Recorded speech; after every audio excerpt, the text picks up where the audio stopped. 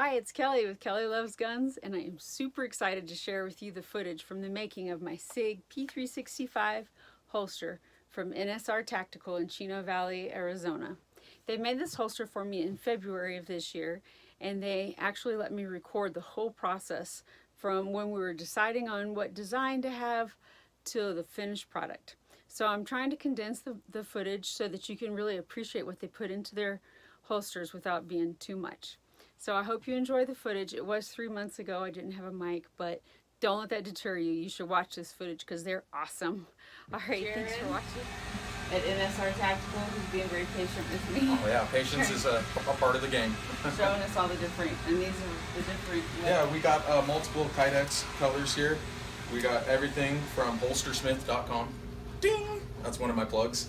And these are all the different colors. And she's gonna check them out. And we're gonna make her a holster. Pink is kind of getting my attention. Uh-oh. I like that. Yeah. I mean, it wouldn't be... Pink and black's pretty cool. I think we're gonna go pink and carbon fiber. Oh yeah. Yeah, look. Wait. Make it more beautiful right there. Huh? Like? We're gonna go past this guy to get the new holster. Assorted goods that we're gonna tape to your gun to make a holster. Oh, okay. We block out the sights so that the sights will pass through, and we just use HDPE. It's just a hard plastic. That's what we use. We like square sight channels because they're cleaner. We want to find the right chamber block because you don't want to have the plastic suck into there because then it'll lock up in your holster. So we want a smooth draw. So that one, you want to make sure it comes flush to the muzzle, and then we grooved it out so it rides over the top of your sights. So pretty simple. This one needs to be cut out just a little bit more, so I'm just gonna buzz a little material out of there. Been around for 5 years. We started out, Dave started it out. He used to drive a forklift for his parents' rock quarry, and I think decided one day I want to make holsters and want to make good ones. And so he's a Gunsite alumni. We're good friends with James Yeager at Tactical Response. You guys are familiar with Yeager. You either love them or you don't, but we love them. So yep. So that's how Dave started it, and we've taken off since then. We have a lot of Gunsite guys come in. We have a lot of Tactical Response alumni. That's a lot of our family is Tactical Response guys, and they support us, and we try to make them a good holster. Retention, putting a little block there, so that way it'll allow a rubber spacer and a screw and a nut to sit in there, so it'll squeeze around the trigger guard. That's where you get your retention. So it's all prepped up. We want it all to one side because it's going to sit flat. So we want everything to sit flat because you're a right-handed shooter. So everything sits flat to one side. It's very easy, doesn't it? All I did was tape stuff to your butt. It makes sense in the long run. Oh my God. Grain is important with these holsters. Like like wood grain. The grain runs this way, so you want the grain to run perpendicular with the muzzle of your gun because there's going to be bends, and if the grain runs with the bends, that's where you'll see cracks start to form. Oh. So that's something that we pay attention to. We keep that protective sheet on there so that it looks clean once we start working. We're heating up the 2 pieces of plastic. We got a pink back and a carbon fiber front. We're going to heat her up. We're going to throw it in a vacuum press, and we're going to mold a holster. So yeah, we let it cook for 60 seconds at 365 to 375 degrees. Heat up this foam pad to get it higher than ambient temperature so it doesn't rob the temperature from the plastic. Hot plastic means good definition. That puppy's about ready to go. It's at a good temperature. Kind of work fast so that your plastic doesn't cool in between passing. So pink down first, grain's going the right way. P365 inside the plastic. Black plastic on top. You smell it? It doesn't smell good. Hit the vacuum and then work it. worker.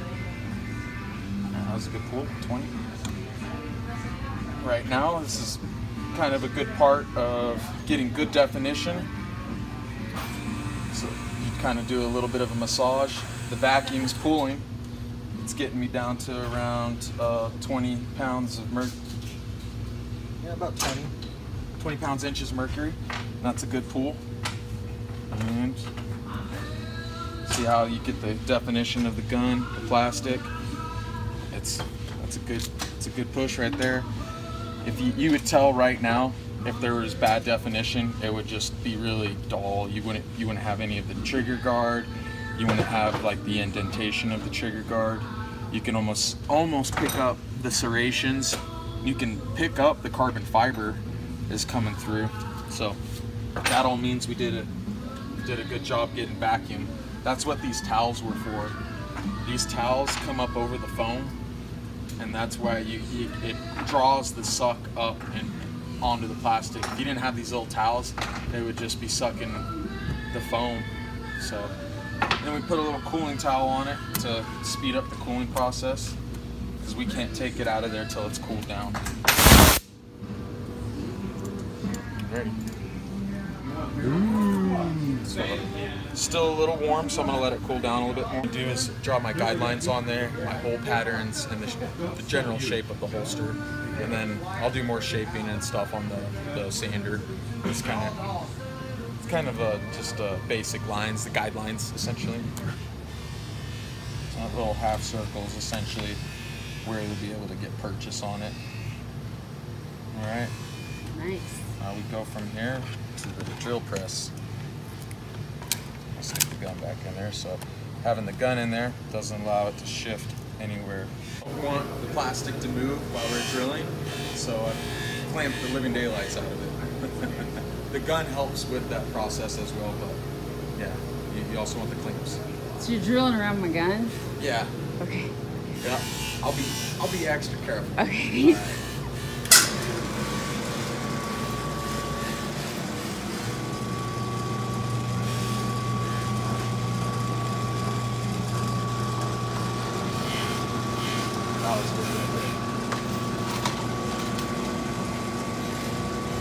So I put these eyelets in there. And we have a 3/4 inch like jig, so that I can rely on this to get the spacing right.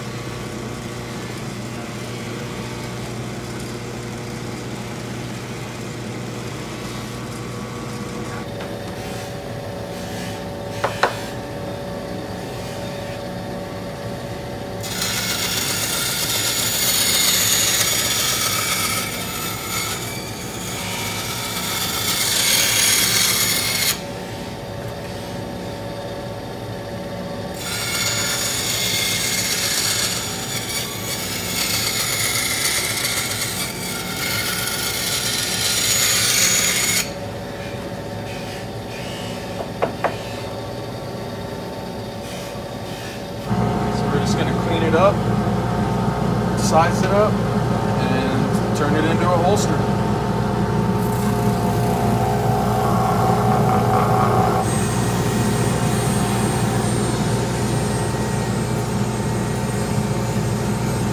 I probably will take it back to the sander and sand it a little bit more. It's important to do this before you eyelet it together. If you were to eyelet it, crimp it, go over there, sand it, the heat from the eyelet or from the sanding process would expand, and it would allow that dust and stuff to get in there, and you have these open edges. It just don't look good. Right now it looks more like a batarang or something Batman would throw at the Joker, but we got to bend it, and then we'll put our signature polish on there. We'll wash it, put inch and 3/4, 1.75 hard loops on there, and it'll go out the door to a happy customer. 8/30 seconds thread T-nut. So stick that through the rubber washer that's in there. Kind of hard to focus. There's a rubber washer in there. Okay. And then I take one of our 5/8 screws, blow all the dust off.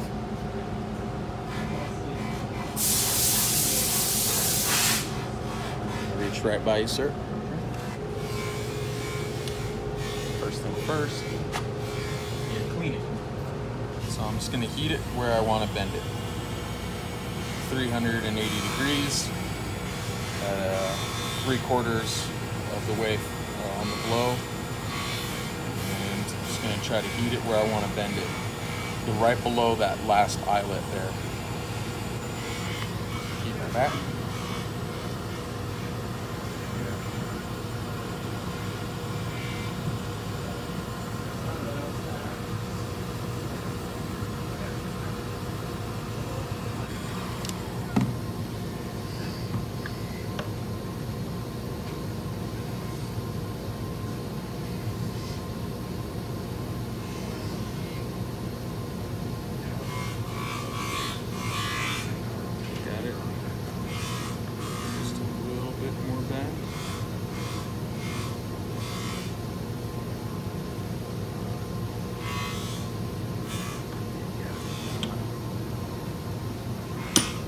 Tighten it up on the edge, just the edge, just a little bit. Heating it up like that makes it want to wave out a little bit. So try to prevent that. I'm just clamping the edge very slightly, otherwise you start to see it bend out on you a little bit. Now we do them all pre-bent on that jig. So that's a Glock 17 with an X300. Eventually that'll be made on the computer, and then people won't have to wait 8 to 10 weeks. And they can get their holster in 1 to 3 weeks. So, is that what your turnaround is right now? 8 to 10, yeah. 10? On a custom holster, yeah. On all of our quick ship holsters, you're looking at 1 to 5 days. We're gonna expand it. We plan on it, so we're happy with that. I imagine I was the shooter with the belt loop on. That's about where I'd want it. I'm gonna do a little bit slighter bend on it on this back side, so that way it's not sticking up off the belt. But if you don't bend it enough and you try to feed the belt through there, and the belt loops almost flat, you might as, I don't know, it's almost like wearing a flat piece of plastic on the side of you. That's why we try to call it, that's why we call it contour to the hip. We try to contour to the hip. Everybody's hips are different, but we found kind of an overall, a general medium where it works for most people. I think that's gonna fit your hip pretty good, but we're gonna find out. If not, I'll open it back up or close it, so go ahead. It's right there.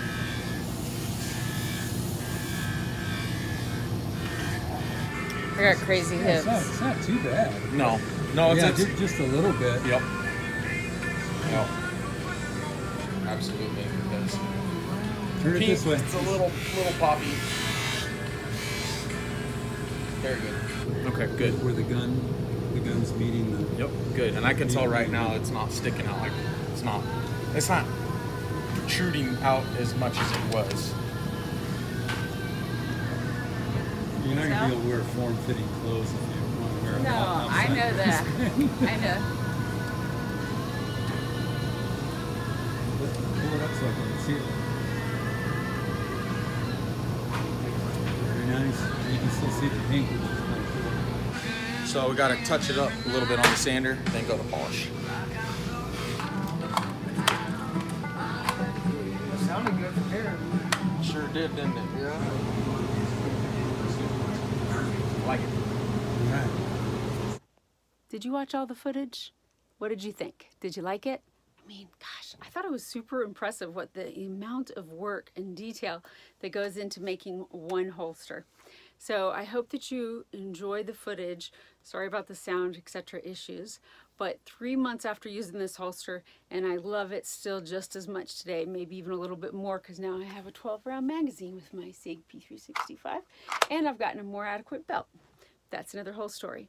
Thank y'all for watching, and I'll see you at the range. Hey, this is Jared with NSR, and this is Miss Kelly, and she just got herself a new holster for her P365.